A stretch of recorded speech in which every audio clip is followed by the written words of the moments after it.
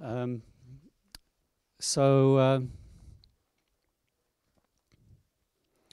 what I inspired by this whole event, like I mentioned yesterday when I spoke with you, was that it gives me the opportunity to say things, reflect on things that I don't normally have the opportunity to do, and in a way express more myself than my work. So I'm going to take my molecular biologist academic hat off. I'm going to put my just fellow human being hat on and try to give you a very personal view of the area of work, the field of science that I work in. And to really, this is a little bit difficult, but what I have perceived happened in science over the years since I entered it, which is really the demise of science. As Robert Schuller mentioned before, the broken nature of the system that I find myself working within right now. But being in this and being with you all this weekend has given me actually great hope for the future, because like Robert before me, I believe I'm in the presence of people who could be the healers of the broken system. So I'll just give you, in a bit my history, and we'll see why we can arrive at a very hopeful future. I wanted to become a scientist from the day that I found out that science existed. It was always a question of what area, whether I'd be a physicist, an astronomer, or whatever. I never wanted to be a biologist, though. I saw that as a soft science, and I used to tease my classmates in secondary school who were doing biology, and I said, soft science, you stick with that. We in chemistry, physics, we're doing the real hard stuff. And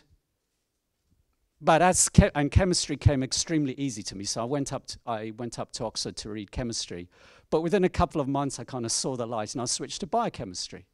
So I found myself in the biological discipline that I was dismissing before, and that was to good effect, because through the biochemistry, I ended up becoming interested in genetics and molecular biology, and then I went on to do PhD in a molecular biology area, and specializing in the areas that brings me to where I am today.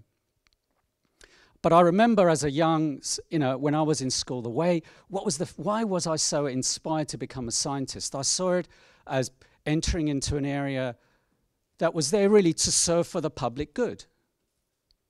And I saw it as science working as a community, free communication, people sharing knowledge and ideas. Yes, there's always competition there. People like to be the first to do this, that, or the other. But nevertheless, there was a good spirit. There was a camaraderie and a spirit that I found in my early years as an undergraduate and graduate, and my early years as a postdoc. But what has happened in more recent years, say from the 80s onwards, what I have found is that this is all of what I've just been saying has become eroded. What has happened is we have seen and I'm talking about the life sciences here, of course, my own area. I have seen the overt commercialization of my area. Now, not that that's necessarily bad. I admit straight away that I have had many collaborations with industry partners. I've done some of my best work with industry, and I have industrial collaborators now. And if that is I feel with mutual respect and things are done responsibly, then you can produce valuable products for clinical use. But things don't, and I should say as well that I'm an inventor on patents as well. So and I have even a little bit of income from one of them, which, you know, I feel I deserve, you could say. Unfortunately, it's not enough to retire on, but it makes a little bit of a difference in my life. But what we're finding, however, is that industry influence in academia is now all pervasive, especially here in the United States, where money is pouring in from industry into academia. They're building whole institutions, as Robert will tell you, has happened at Cornell, and what has happened, say, here at Berkeley in the Bay Area. And as a result of that, academia has become incredibly dependent on massive amounts of income from industry. Again, that isn't necessarily bad if the intentions are good, but unfortunately, what is happening, the way I perceive it, is that industry starts to dictate what goes on and puts constraints, therefore, on what academics do and can say. And therefore, a scientist who does work that casts, say, an industry product in a bad light can face major obstacles, reprimands, and even be squeezed out of their position. And I know more than one person that has suffered these kinds of outcomes. Just to give you an example from my own experience along those lines. Some few years ago, there was the Bill and Melinda Gates Foundation gave £6.5 million to an institution, a GM crop development institution in the UK, to develop nitrogen-fixing crops. And I was called by a journalist, but nitrogen-fixing cereals. I was called by a journalist at one of the national daily newspapers to pass comment on this. And I said, well, I think they're wasting their money, because we already know how to fix nitrogen very efficiently through crop rotation. And so I said that I felt that the Gateses had been misled and that their money was better spent elsewhere. A tiny little piece appeared in the newspaper with a few lines of, a couple of sentences of quotes from me.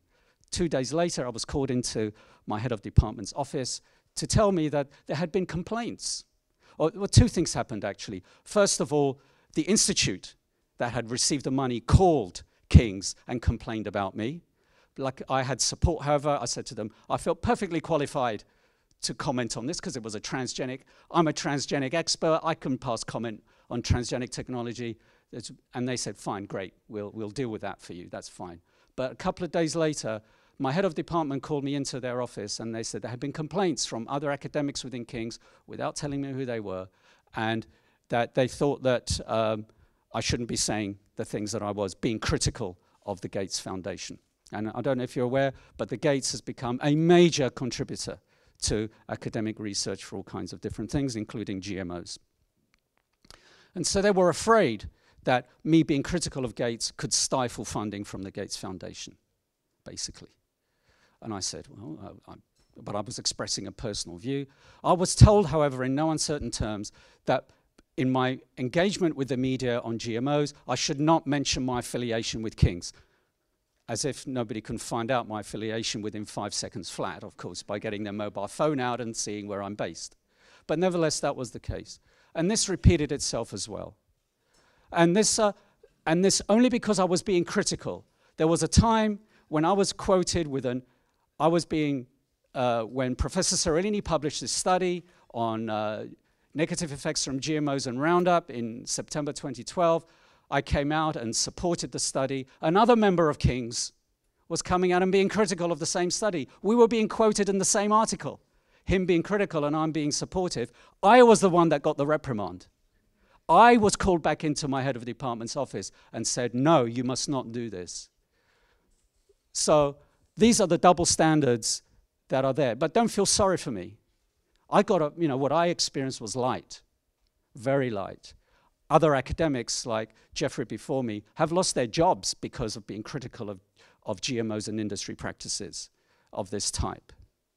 So this is what we're finding now, is that basically I feel that because of the overt infiltration, let's call it that, of industry influence within academia, I find I find that what's happening is it's stifling science.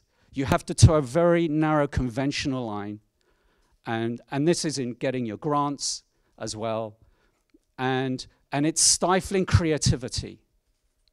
And I feel as a result, you know, because basically academia has sold out to industry influence, and what we're finding is it has lost its conscience. This is a demise that I feel that at least my sector of academia, the life sciences, have the demise it's found itself. It's lost its conscience.